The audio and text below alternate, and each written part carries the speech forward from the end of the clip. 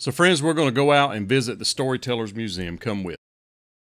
So friends, I'm out here going to my friend Brian Oxley's farm. It was Johnny Cash's farm, and it's called Storytellers. And he has different buildings, and he has amazing things.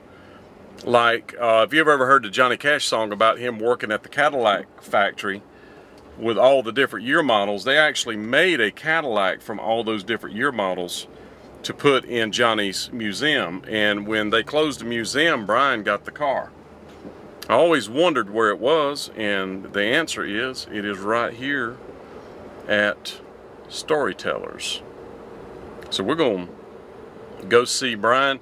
He's also the one that bought the rights to tear down or to take the stuff from Colonel's house, and I was involved in that with Brian. And so this right here is it, and that was owned by Johnny Cash, that building right there, part of it. So there's a lot of things that are related to Johnny Cash that are out here. So we're gonna take a look at all this, friends.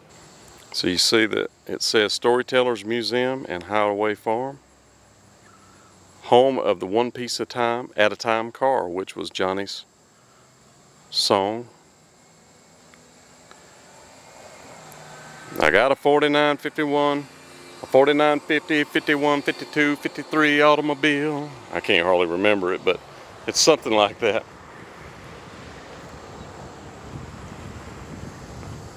He's really got a nice looking place out here. And I know that they have music here. They do a lot of different stuff.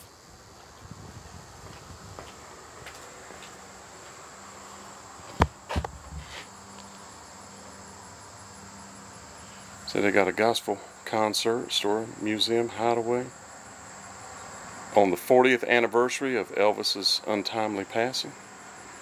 So they're doing that out here. So they got it all set up, friends. And they have gospel concerts on the 12th, 13th, and 16th. And I remember him telling me something about this building has something to do with Johnny Cash, so we'll ask him about it. It's a killer Coca-Cola sign in it. Look at how big that thing is. Take home a case, friends.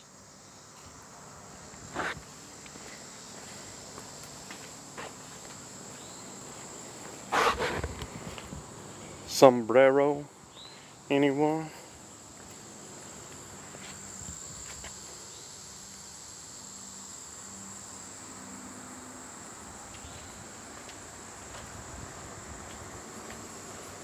So if you're ever out this way, this is Aqua, which is south of Dixon.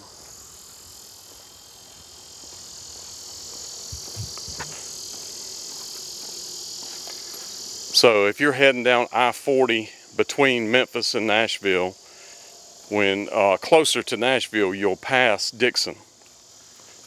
And when you get to the Dixon exit, instead of going north, you go south down to Dixon. And you will find Aqua. And it leads out to this place.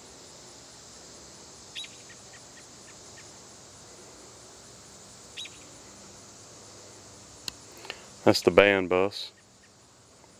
That's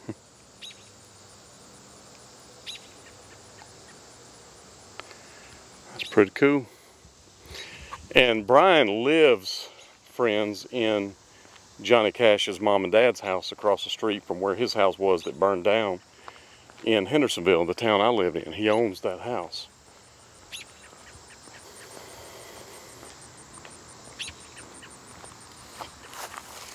I bet we can look inside this bus. This is it a GMC or is it a MCI? Let me look.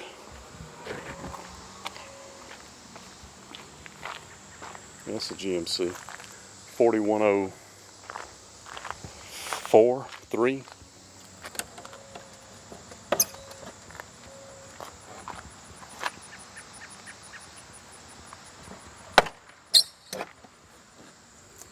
It's got that familiar musty smell.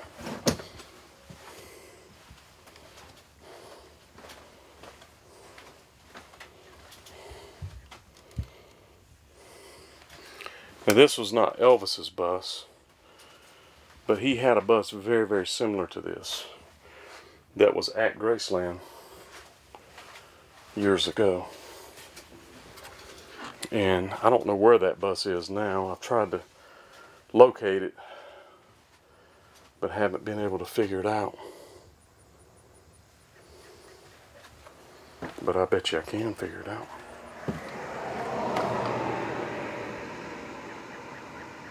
So this bus is actually a 4106. That's the answer. I knew it didn't look like a 4104. So it's actually newer than a 4104.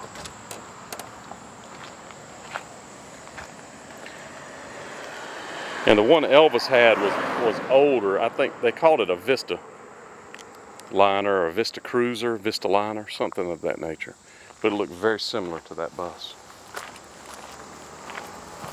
So later this day, I asked Brian about the bus, and it turns out that's Tommy Cash's bus, which was Johnny's brother.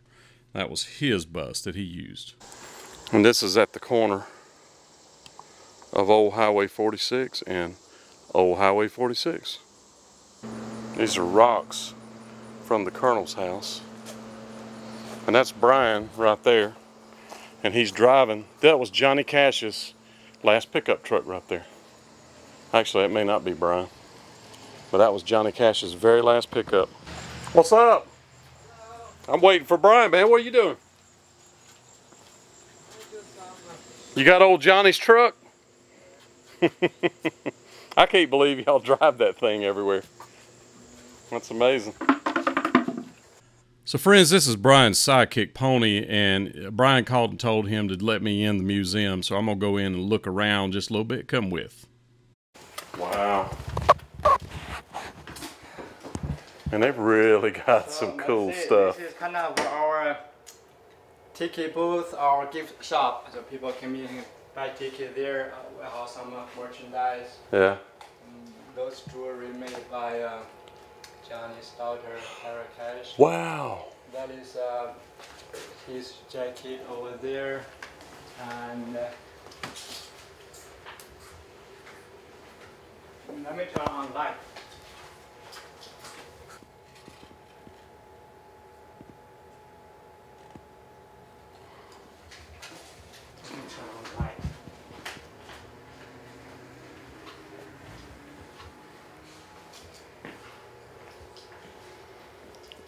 That's stained glass, friends.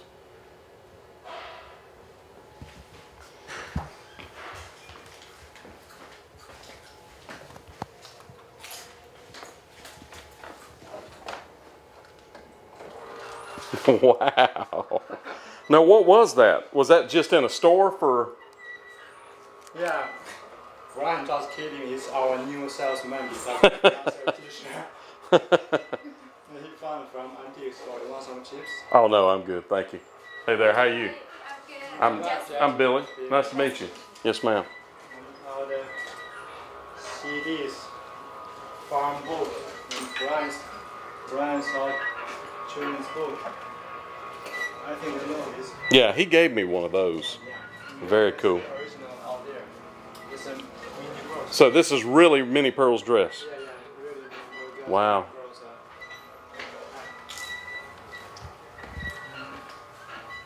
Man, this is amazing. I've seen him doing some concert things on Facebook up there.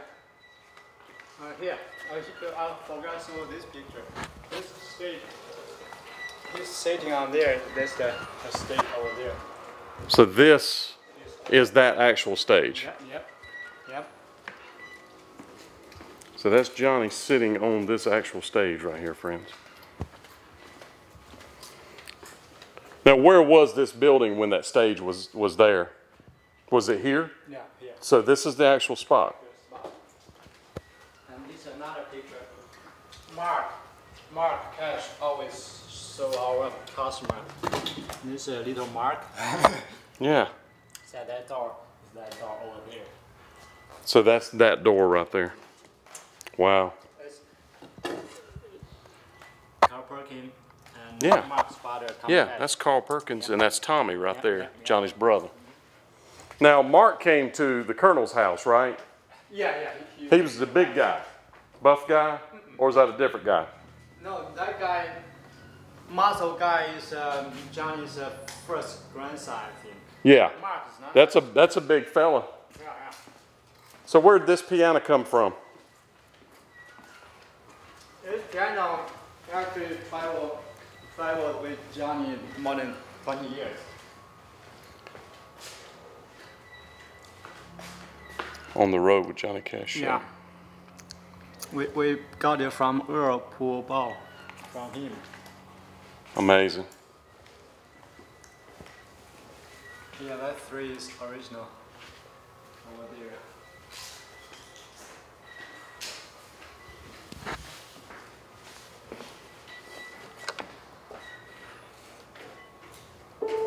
Is it okay to play this?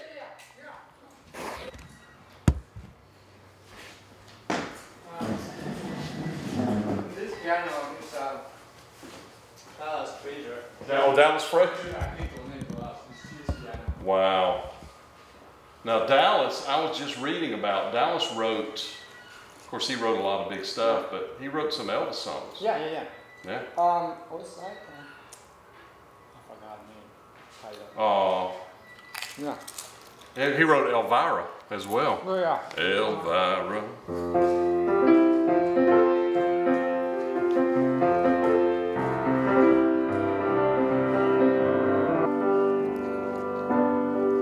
They placed a wreath upon his door. Well, this thing sounds fantastic. And soon they'll carry him away. He stopped loving her today. I hadn't played that song. The last time I played that song, I was on the Grand Ole Opry stage, auditioning for the Tammy Wynette Story, friends, on a grand piano. Let's do it.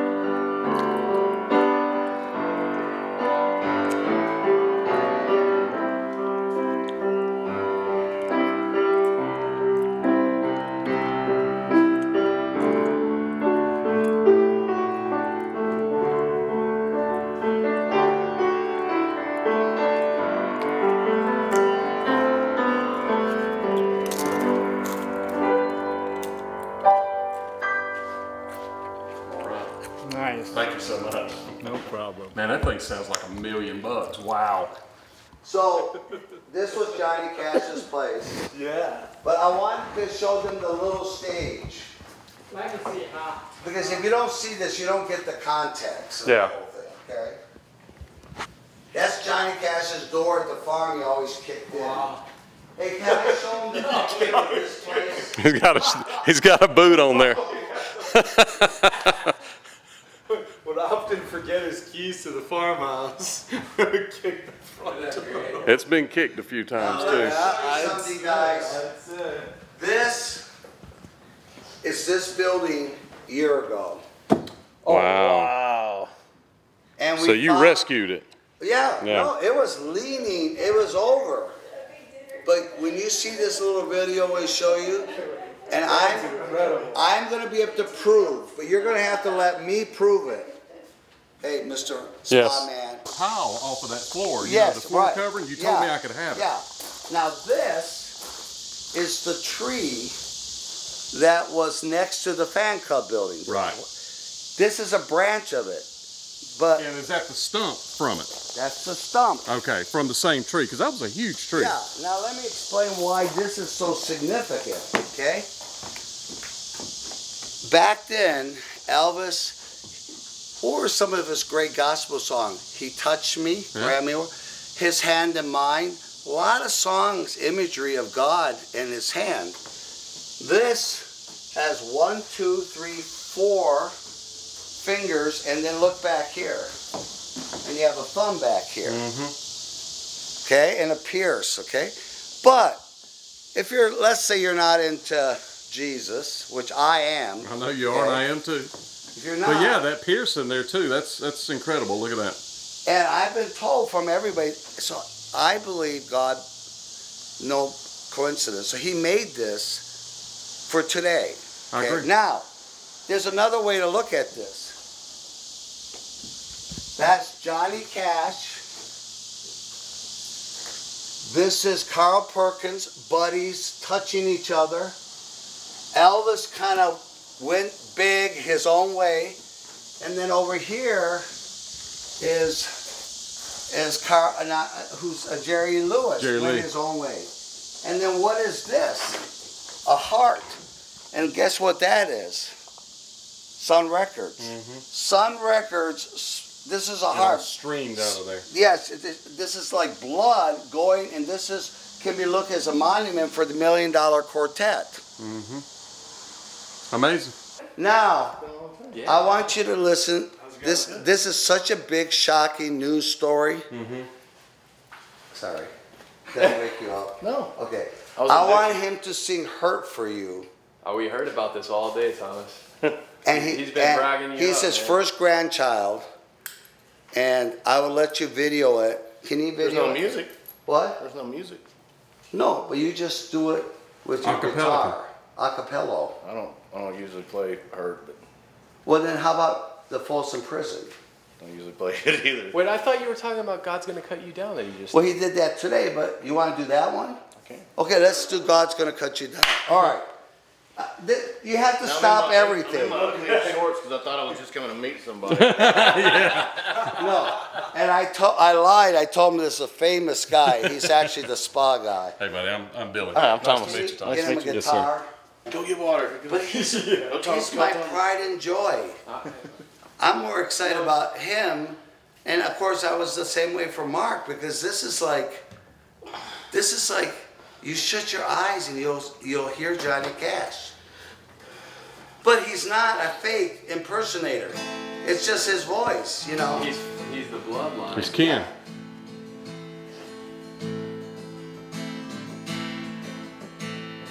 It's a little out of tune, but right.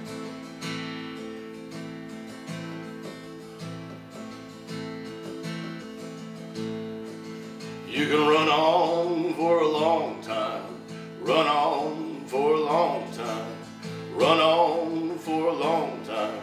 Sooner or later, God's gonna cut you down.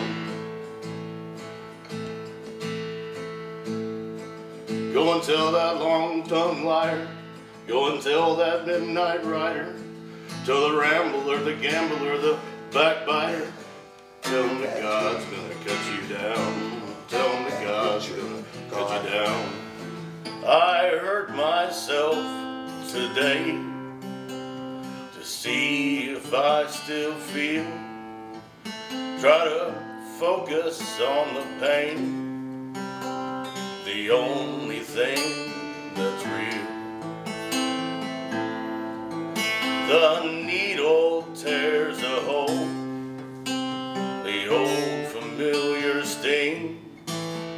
Try to kill it all away, and I remember everything. So you need to hear this. This is important. Well, when he was in town, we always knew where he more than likely was, because as soon as he came off the road, you know, wanted to get away, wanted to be at home, wanted to really be at home, here's where he came. And, you know, he would hang out here as long as he possibly could. And we'd come see him out here. You know, it wasn't convenient for us, but loved coming out here, man. It was, you know, this was his favorite place. This was when you were with him here, you had his attention. You know, it wasn't distractions of phones and people popping in and so on and so forth. You know, or the everyday hustle and bustle around his house. You know, I mean, it was employees there and so he didn't want all that. You want to be out here. This was his favorite place on earth. So we'd come out here and visit for a couple of days. Everybody, you know, stay here, or he'd pick one of his favorites of the week to come stay with him, whether it be a grandkid or you know, one of his daughters or whatever, John Carter. And it was, we had a lot of really good memories here. Some great memories. Some really good memories. Some getting in trouble memories. Some visiting. Some, you know, reunions. We had. When blackberries came out, we came out here every year to pick blackberries and dodge the snakes. Yeah, it was great, man. So being out here, especially living out here now, I feel since he's been gone, this is probably the closest I've ever felt to him. Being here, being where I know his heart was, is, you know. Yeah. So it's been great. Eccentricity, and however you say that, and genius comes in, you know, different packages. And my grandpa's genius was insight, you know, wisdom and insight. And we'd be talking on the back porch or whatever. You know, as a kid, you don't really pay attention to much around you, except for it's not fun, so I'm not going to pay attention to that. But we're sitting there talking, and he cut me off and said, "Shh, listen." So I'm listening for a car pulling up or whatever. He said, "The bird's just singing a song. Pay attention." All right, let me stop what I'm saying and pay attention to this bird. But, you know, at the time, it was like, wow, how weird. But, you know, now I actually do that, you know. I don't tell my kids because they'd make fun of me, but, you know, yeah, my kids would be like, yeah, you finally lost it. You've got to that age. But, I mean, yeah, that's what I mean, is that's what I saw as genius was insight, you know. And if you, I mean, look at the songs and look at the way he moved through people's lives, you know, not just with being famous, but the people that he actually came in contact with. Everybody's got a story about him. Everybody's got something unique. It wasn't just, hey, he shook my hand, he signed a piece of paper and walked off. You know, it's like the story I told you about him buying wood on the side of the road, but he bought the whole truck, you know, bought the guy that got his truck and everything, you know. It's not just about the wood. He really wanted to help that guy out. You know, that guy had worked hard for that. He didn't need that wood. I chopped the wood. We were going with a bunch of wood. You know, he didn't need that wood, but he needed to do that. You know, I heard a sermon the other day that really got me. It was a pastor of Moody Bible Institute. He was giving a talk, and he said something that kind of jarred me. He said, you know, I can't think anybody's stingy. This conservative guy, stingy, could possibly be a Christian. And he said, how can you be a Christian when how can you be stingy when you receive grace from God? He said, it boggles, you can't receive grace all, and I thought, ooh, I better just assess my life here. But I've never heard somebody say it. It's the pastor of Moody Bible Institute. He says, if you're stingy, you're probably not a Christian. And the reason I'm telling this is, I read somewhere, he was in a Roseanne tells the story, he's in a motorboat, and he was very generous. See, this is what I love about Elvis and Johnny Cash's story. They were generous. And so when I heard this pastor say that, I said, Sally, that's why people love him. They weren't stingy. Both of them. Anyway, Roseanne tells a story where they're speeding on that lake over there, and then the cabinet opens, and he has some money in there, and it just floated into, you know, blew away. And he said he didn't look back. He just kept going. She said, that's when I first understand my dad's philosophy of money. He didn't care. Yeah, that was amazing. You know how rare that is? So friends, I'm going to be doing a bunch of different stories with Brian Oxley, and we're going to be doing some things, of course, about the Colonel's house. I have a ton of footage of that, and I'm going to be doing some things at Johnny Cash's farm out here in Bon Aqua. This video was getting a little long, so I had to cut it a little bit short, but I'm also going to put an address here so you know if you're in this area, please stop through there and visit these guys. Wednesday, Thursday, Friday, Saturday, I think they're open. And you can, they play live music, and Brian is just a fantastic fella. So if you see Brian out, tell him the Spy Guy said hello. And not only can you look in this museum, and they have Elvis artifacts here, Minnie Pearl, as you saw, Johnny Cash, and all kinds of other stuff, but you can also go down to the farm and actually visit the farm. And there he has the One Piece at the Time Cadillac. From the famous song, as I was talking about. He has Johnny's last Mercedes. He has Minnie Pearl's last Eldorado. He has Johnny Paycheck's limousine. He also has a wedding venue out there and a big music venue, an outdoor thing. and all kinds of cool stuff. So definitely stop by and see Brian and Sally Oxley. This place is fantastic, friends. Don't miss it.